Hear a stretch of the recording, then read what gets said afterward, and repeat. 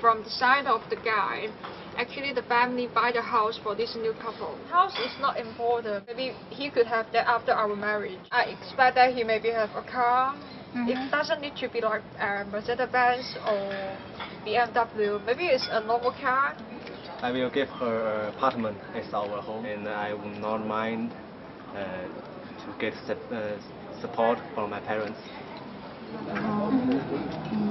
有房子是要他买吗？觉得要靠自己去赚钱，然后自己买房子，可以贷款吗？ For me, as a man, I want to offer my future wife a stable home, which for me means that we have our own flat or apartment, or even a big house with garden, and I think it's nice, and she will like it. And yeah, I want to buy it with my own money, or even taking a credit with my own work.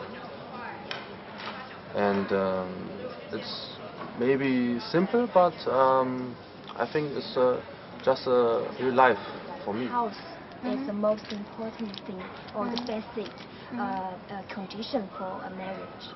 The house is the private place for the two people. Maybe in the future you have children, you have the place belong to yourself. Nowadays, a lot of girls want to marry to rich guys who have cars, houses, but I don't like this. I think the marriage should be based on just freedom, just on no preconditions. Have accepted this situation. Maybe only 20% people like this. 我的这个物质基础的标准呢，就是说，有一定的收入。这个收入呢，不一定非得是固定工资。如果真的要考虑结婚的话，那肯定就是说最好是有稳定的房子。然后我们结婚的时候呢，两个人最好都有稳定的事业基础。我只希望，但就是说他物质上要，就是说他家庭水平至少应该比我家跟我家差不多，或者比我好。然后所有的一切都可以我和他一起去创造，不一定要他为我提供什么太多的。For me, it's just timing. The most important thing is understanding material contribution. I think first of all is a stable job. Yeah, about house and car is not the most important thing at the beginning of the marriage.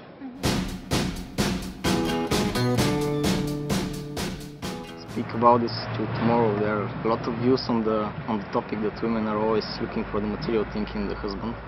But I think this doesn't work in the long term. And to start a relationship, you don't need anything except for love. You just need love. You don't need any material before to get married. You just need love, and you need to be to be really loyal and. Maybe social values are the most important things.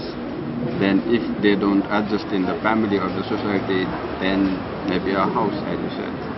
Okay. But it depends upon the person's income. I think understanding each other is the main thing. I think the most important thing is love, I think. Yeah, and maybe to be faithful to each other. People who are in the middle class, I don't know, maybe they will buy an house just after the marriage, I think, and maybe after kids. I don't know. I don't even think. I would never think that it is important to have a material contribution for someone. It's not a requirement. The reason why a lot of people maybe in Europe would say like, hey, I don't require anything material, is because they don't think of it primarily, but still they sort of assume that it will be there. I mean, the resource is not scarce, you know, so I just think people take it a little bit for granted. That's just basically, they don't focus on it too much, but you know, when it comes to making a serious step in a relationship, they just assume it will be there, because obviously you live somewhere, you know.